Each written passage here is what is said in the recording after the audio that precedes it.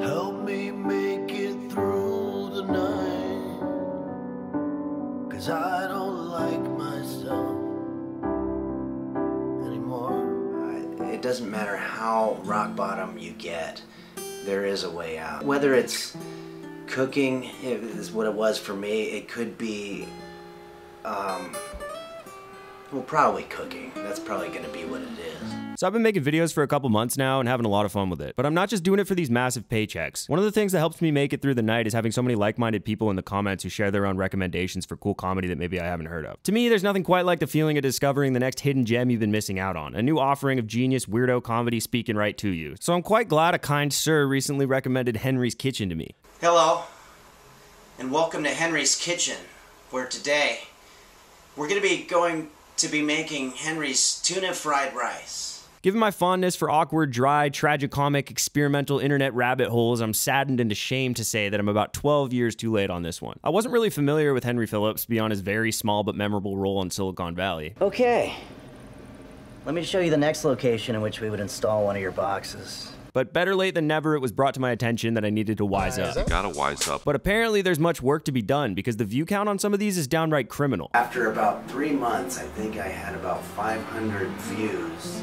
And then I think somebody must have shared it on their Facebook or something, and before you knew it, 500 became 1,000, and then 1,000 views became 1,200, and 1,200 views became 1,208. I see how mileage may vary with how dry it can be. Some of the confused comments on the masterclass episodes he did on the Thrillist YouTube channel are probably a good indication, but it's such a uniquely well executed and consistent vision that it deserves a whole lot more attention in my opinion. And yes, I know I discovered this like 2 months ago, but that's kind of my point. I only wish I'd been in on this sooner, with the clearly passionate fan base that has long formed an assembly line, if you will, to follow and support Henry for over a decade. But that aside, watching through all of this twice now was a joy. Well, a strange, very depressing kind of joy, but a joy nonetheless. The dedication is astounding, and parts of this had me laughing harder than I have in a very, very long time. In short, it's funny as hell. The show itself is pretty simple in concept. It doesn't really spin out into some complex multimedia ARG in the same way something like On Cinema does. On Cinema begins as a simple, hilarious show about idiots reviewing movies that expands into a universe of craziness. Henry's Kitchen begins as a simple, hilarious show about an idiot cooking recipes, but rather than expanding too much into other characters, situations, or twists, mostly delves deeper inward into painting a clearer, ever sadder picture of this one specific guy, who 12 years on is still struggling to cook.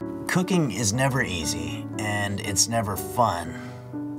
But if it were, then they wouldn't call it cooking. So let's take it back to that for now, because the way he struggles to cook is just glorious. The first episode gives you a really good sense of the show, because he really came out with this character and concept fully formed on day one when he burned the shit out of his first ever recipe for French toast. Well, it definitely smells pretty crisp. Let's see, oh, shit. What the fuck?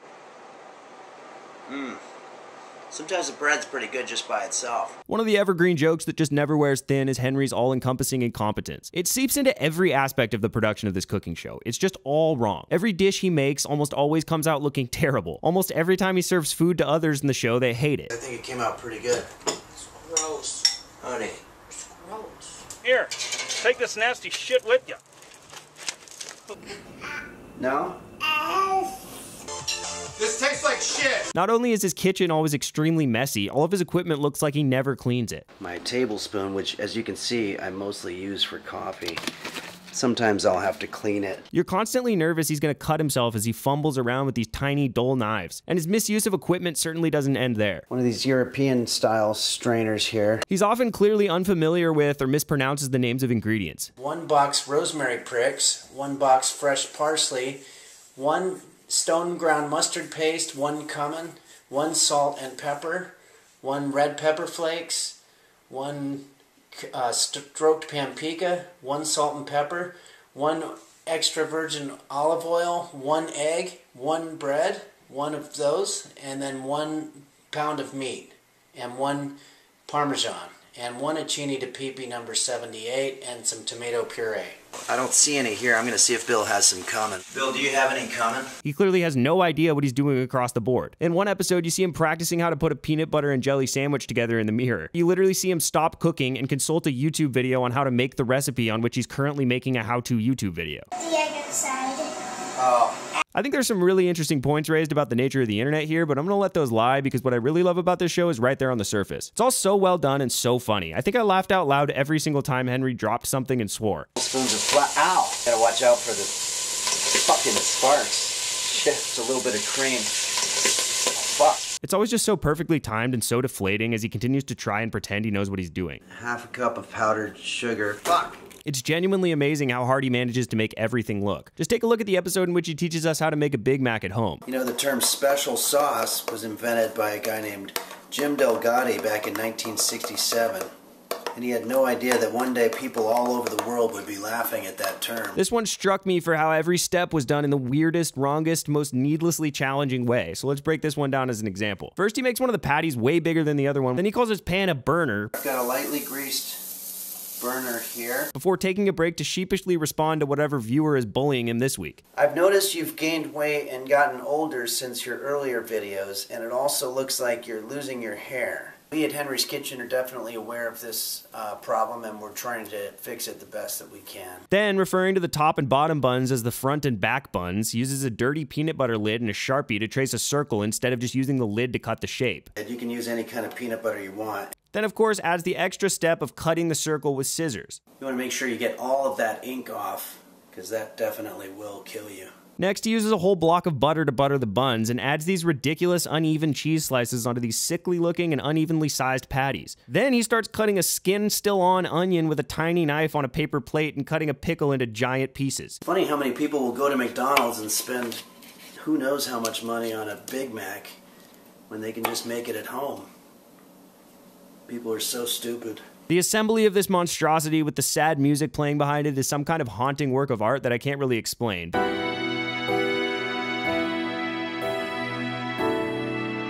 But this whole video had me laughing so hard simply for how preposterously and stupidly it was performed. Funny, that actually looks pretty good all of a sudden. The cooking in itself is all absurd, but I find it so funny that this series is stretched over 12 years and Henry never changes, hardly learns a thing. It just keeps on going. There are changes here and there, sure, he gets a new sign, cooks in new places, he gets a cat named Roast Beef that he incorporates into the show, but his incompetence remains a hilarious constant. One thing that hasn't changed a bit is the editing style.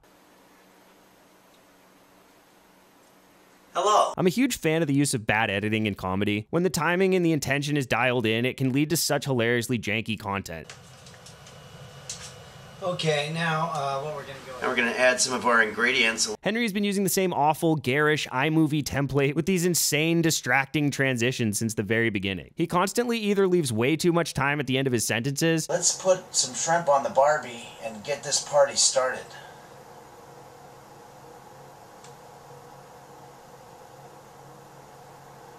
Or cuts himself off mid. And then later in the 16th century, Henry V.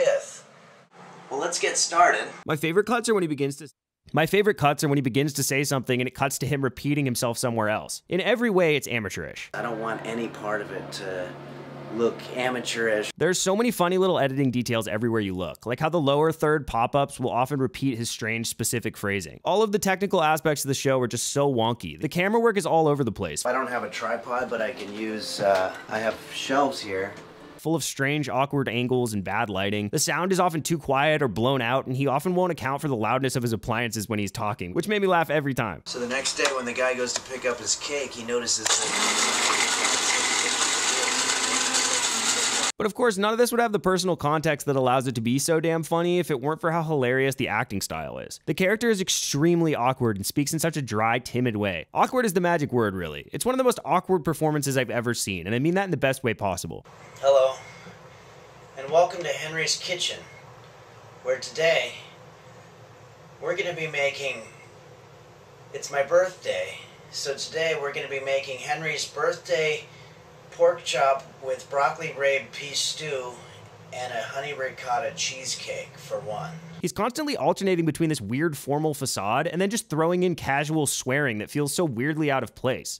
Don't let the sleek design fool you. This is probably the baddest piece of equipment in your whole fucking kitchen. And then we're gonna pour over this other shit. It gives the sense that in these moments his care just lapses completely. Okay guys, enough of this shit.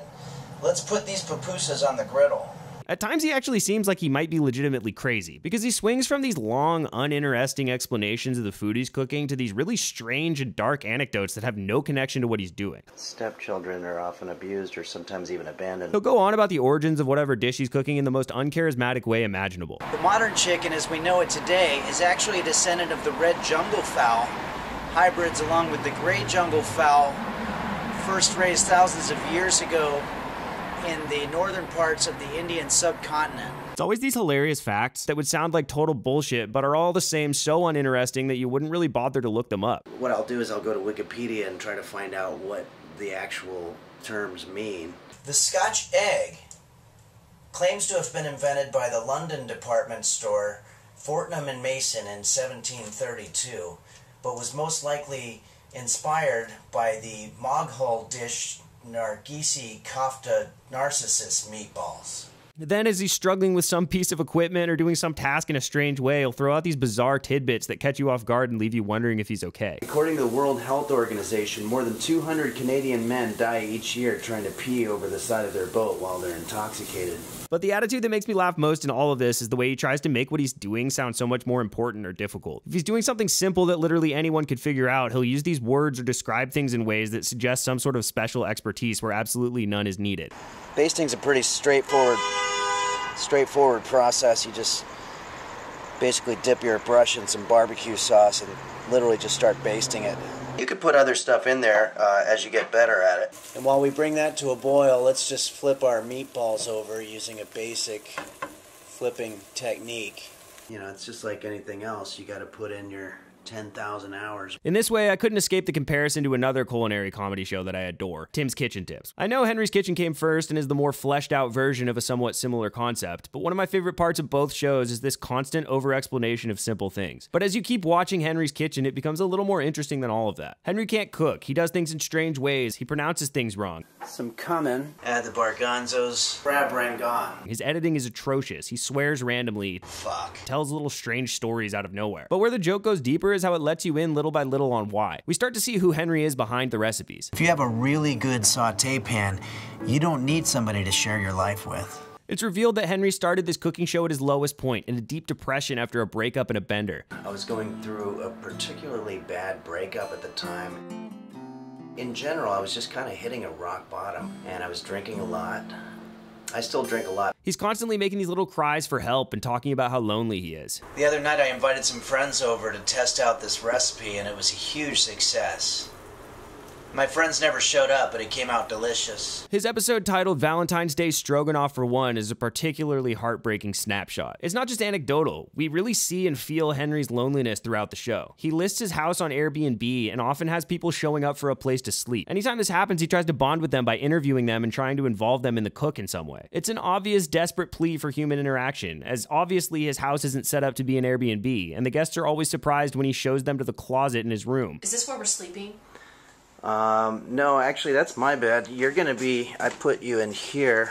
I wouldn't be surprised if he wasn't even charging these people, given this one guy seems to maybe be homeless. It's what makes this show so sad at times. You really feel how lonely he is in every aspect of the production of these videos, from his sad stories and comments. You know, the thing about crippling depression is that it really makes you so that you don't want to do anything. The messy sets in the background from his eponymous kitchen to his insane bedroom, down to the way he sets his tiny table for one, and the clips and photos he adds into his edits. The show can be enjoyed as a simple comedy series, but there are many places you can look to find evidence of the sadness behind it all. The dedications in his 2 cookbooks, which, yes, I bought, go out to people for whom cooking has saved their lives as it did his, as well as chefs of all ages suffering from severe loneliness. Every page you flip to has some incredibly sad quote in large, colorful letters. When I was 15, my high school sweetheart broke up with me, and I remember thinking that my whole life was ruined. Guess I was right. I've been so busy cooking that I didn't even get one call from any friends or family during the holidays. I think maybe one more day of rest and I should be back to my old self, which wasn't really that great either, I guess. But he tries so hard to connect to people, which makes it all the more heartbreaking when everyone around him is just so mean to him. Why don't you get the fuck out of my house? In one episode, he literally hires a DJ for a party that nobody is coming to, just so he can hang out with the DJ guy. Sure enough, the DJ guy is also incredibly mean to him. Nobody's coming to your shit-ass party. Well, I think people are gonna show up. Nobody's gonna show up. In one of my favorite episodes, he gets a date with Nikki Glazer of all people, and instead of taking her out, he films her while he makes her sushi. He makes it clear how much he needs this to go well, and it's simultaneously so sad and so funny when, while he's trying so hard, everything goes so disastrously wrong and she leaves him. It may be digging too deep, but after learning all of this, after understanding the character and what he was going through when he started to make cooking videos, it recontextualizes some of the more random jokes. Some of the more unbelievable aspects of this character's behavior of the world that feel initially at times incongruous sort of fall into place as you learn more. For example, in the very first episode, Henry does his first signature bizarre anecdotal non sequitur, and it's a very weird, dark one. A common practice in the Middle Ages was that if a woman wasn't married by the time she was 20 years old, that was seen as a crime against religion, and then I guess she would be beaten into submission or sometimes even tortured or even executed. On the first watch, you just laugh at how he's cutting bread for French toast, and then his mind skips to a truly horrible thought about how unmarried women were treated in the Middle Ages. On the second watch, after knowing that Henry made this video because he was going through a difficult breakup, that tangent feels much more personal, as though in his very first video he needed to throw in a jab at his ex. An even better example pertains to a key element of the show that I haven't really mentioned yet. There's something broken inside of me, something no one else can see.